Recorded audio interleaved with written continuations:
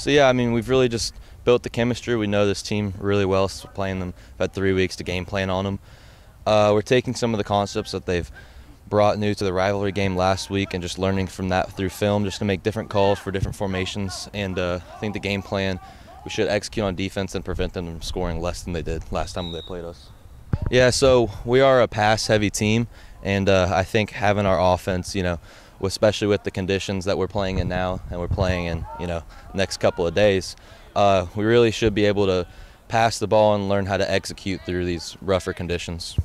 So mainly just stopping the run for me, just keeping the quarterback in the pocket, not letting him escape, and picking up the running back out of the backfields for our Sam and Will linebackers is going to be key in order to stop their short game.